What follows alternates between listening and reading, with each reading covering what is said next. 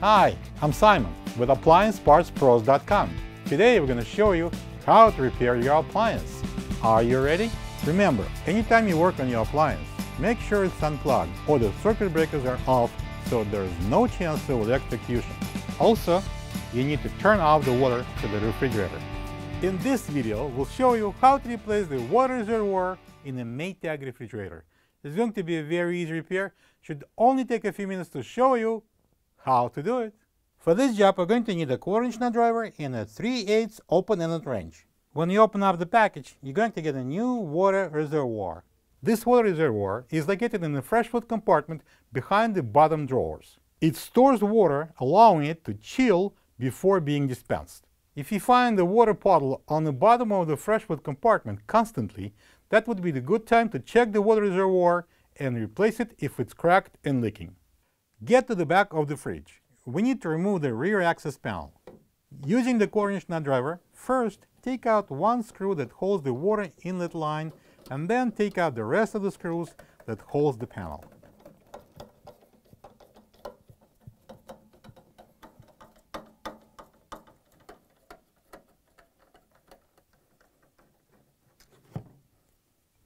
Remove the access panel. Place the towel under the valve.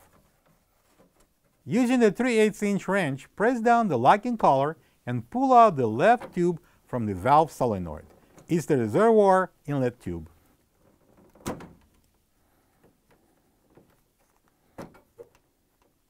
Remove the towel. Now we're moving to the front of the fridge and opening the doors. Pull off the grill. Use the opportunity and clean it. Locate the plastic tube and the coupling in the left corner. Place a towel under the coupling. Using the 3/8-inch wrench, press the locking collar and remove the tube from the back of the coupling.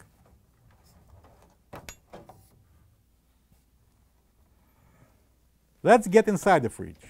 We need to remove the lower shelf by lifting it off the hinges. Pull the upper drawer out.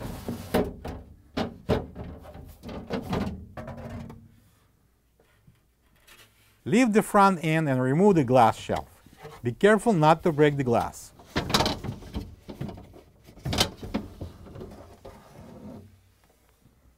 Pull the lower drawer out. Remove the bottom glass shelf.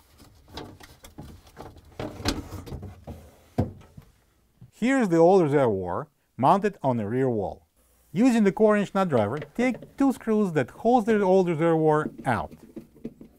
Pull the lines out and remove the reservoir. This is the old water reservoir next to the new one. If you can see, they're quite different, but trust me, you can install it and it's going to work.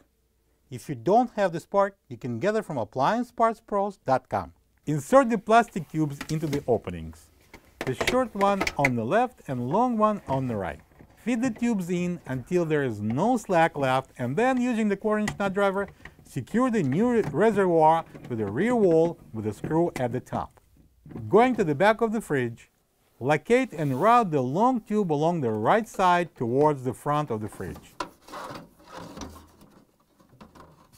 Insert the short tube into the water inlet valve.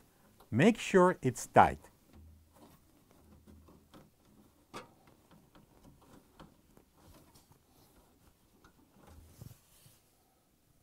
Install the access panel with the top edge under the lip.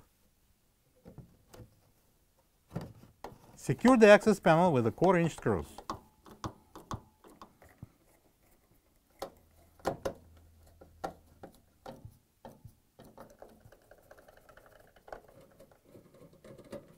Secure the water inlet line with a single 1/4-inch screw. Move to the front of the fridge, remove the towel. Fish out the water line and insert it into the coupling. Make sure it's tight. Install the bottom shelf.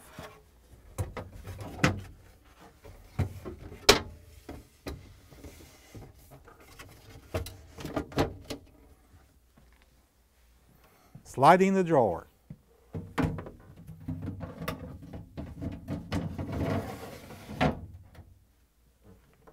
Install the top glass shelf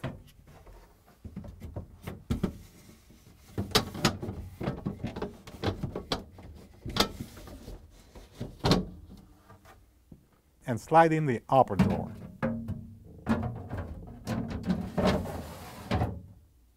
Now we can put the shelf back in.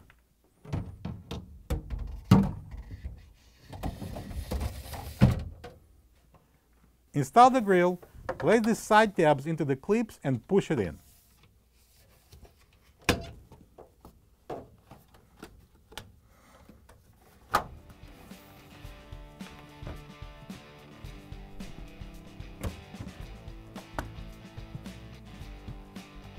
Turn the water on, plug the fridge in, and check for leaks. Thank you for being a part of another successful repair brought to you by AppliancePartsPros.com. For any of your future appliance repair projects, please check out our other repair videos available on our site, on Facebook, and on YouTube.